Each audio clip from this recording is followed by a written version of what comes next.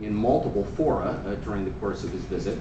And he will undoubtedly repeat things he has already said many times publicly and privately, which is his own personal heart sickness about the suffering, particularly suffering of victims,